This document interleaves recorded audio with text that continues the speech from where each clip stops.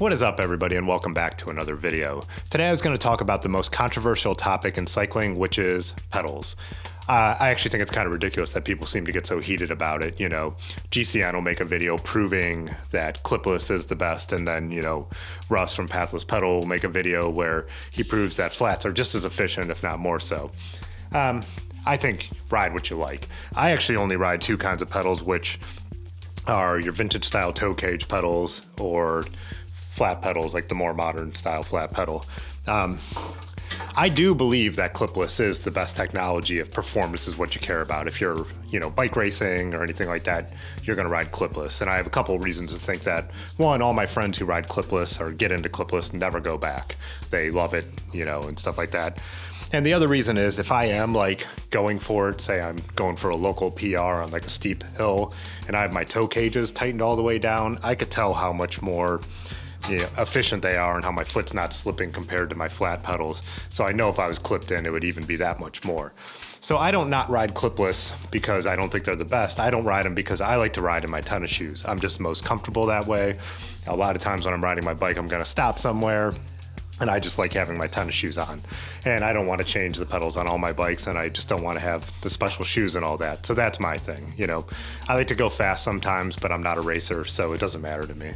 But anyways, I think it's important to always keep an open mind about anything and be willing to try different things. That being said, and that's kind of what this video is about for me. So liking the cages, you know, first is that's how I rode, you know, all my road bikes and stuff like that. And then I got kind of into the flat pedals for my bikes that I like to ride off-road a little bit. You know, I ride flat pedals on my Raleigh gravel bike, and then on my mountain bike, I like the flat pedals because that's kind of my winter bike now. It's a vintage mountain bike, not a nice high-end one or anything. But then I could wear like the heavier, I have 510 shoes, but a heavier like boot-like shoe and stuff like that in the winter, and you know, it won't fit in a toe cage. And I also, again, I don't want to ride Clipless anyways, but it's easier to ride in a warmer shoe if it's not a Clipless shoe. But so I got to another kind of pedal, and the reason I got there is because last year, a year ago summer, when we did Ohio to Erie, which was a 5-day trip from here down to Cincinnati, I was riding my Trek 500, which is my touring bike, and I had actually these pedals on it with these cages and the leather straps, which I always liked on that bike, and I've been riding on that bike for a while. But on the long days with a heavy load on the bike, I found that my foot was just really getting stuffed into the front of the cage and was actually really uncomfortable, and I found myself riding with the pedals upside down half the time just to give my foot a break from being in there. And these aren't pedals that are actually made to be ridden upside down, or some vintage pedals that might work out a little bit on. So my friend Ben had been talking about the pedals he sees them riding in, you know, like New York, like the freestyle guys and some of the fixie guys, and it's pedals with like more of like a velcro type strap. So the bike shop that he works at was able to get Fyxation pedals, and so I ended up getting their Mesa pedal and the gate straps. And the Mesa pedal is very similar to this Deity compound pedal. Aaron ended up getting their Gates pedals with the gate strap, which is only a $20 pedal, and it's a little boxier and it doesn't have quite as nice bearings from what I think. So that's $20, and then their Mesa pedals are, I think, $50.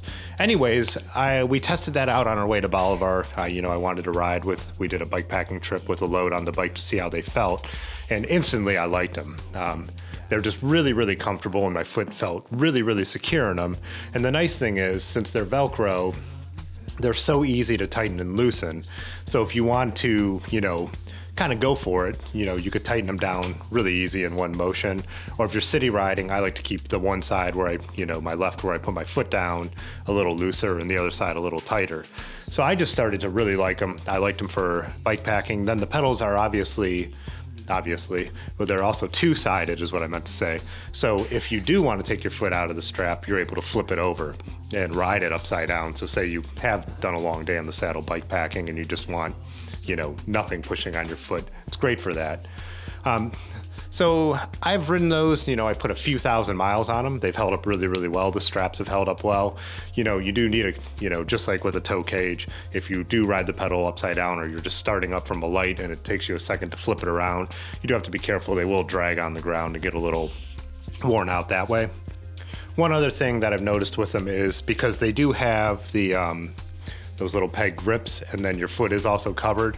If your foot is in there for a while and it's really slipped into place, it can be a little difficult to pull it back out. So something to be mindful of. In my Vans old schools, especially when I bought a new pair, that my feet really would get locked in there. So for city riding, I definitely had to be careful to leave one side a little looser, so I was able to pull it out very quickly. So who would these pedals be for? Well, they market them as, you know, being better than like flimsy vintage toe cages. And I would say, I don't consider my toe cages flimsy, but I think they are like a nice upgrade to that old style. I really like them. And unless you're trying to keep a period correct looking bike, I think most people who ride cages would really enjoy these kind of pedals. Another thing is, even if you are a clipless guy, maybe when you do want to go bike touring, you don't want to bring 2 pairs of shoes, or you want to have a normal pair of shoes, I think it might be worth it for people like that to try out. I know that's what Ben was considering doing when we went on Ohio to Erie this year. I don't think he ended up getting the bike switched out in time or whatever. So I think they're like a nice alternative for something like that. Or, you know, maybe you are a racer, but you also have your city commuter bike. And so you want that kind of feel of being locked in without actually having to wear the shoes. That's kind of where I think a lot of people might actually really like these pedals, even if you would never have considered them before. I love them. I probably next summer will get another set for a different bike, or maybe even this bike I'm building up here. Not sure yet, but all in all, like, I would, you know, give them a great review. And they also do make even more high-end pedals. They do have like a machined one, which would be more like a Deity Blade Runner or something like that. So if you do want the really nice ones, you could get those as well. That's one thing that I found when it comes to the Deity pedals. I have 2 sets of these compound ones, like I mentioned. And these are, Deity actually just calls them the compound one. There's a problem with this pedal where the axle goes through is just a little too high, and I find that your foot does kind of sometimes tend to slip on it a little bit. But I have their Blade Runners, which are their machined ones on the Raleigh, and they're so much stiffer and so much more grippy. They're a way better pedal, but they're also $100 more than these. So it's you get $100 more worth out of them, in my opinion, but that's something to consider. They do have another pedal, Deity does, that is the same price range as this, which is about 50 bucks. That has a wider platform and a little more concave.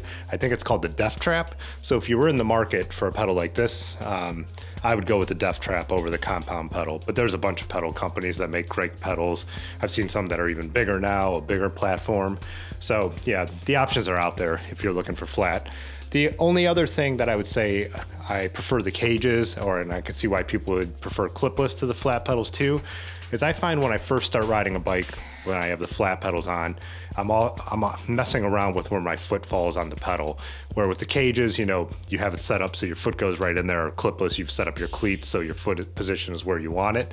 And I really like that. I like that, you know, taking the thought process out of it. You know, you have it set up the way you want it.